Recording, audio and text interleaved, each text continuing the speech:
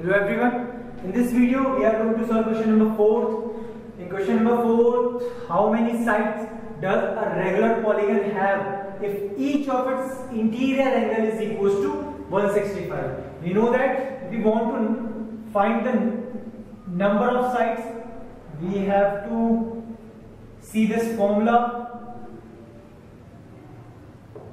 You have to divide exterior 360 by exterior angle. In this case, you are given the interior angle, and we know that the sum of interior plus exterior angle is equal to 180. So, if one of interior angle is given, we can simply find the exterior angle of it. Here, the interior angle is equal to 165, and if the exterior angle is equal to x, so the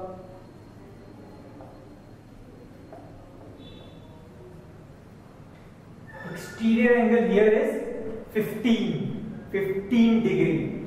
So the number of sides will be equal to 24.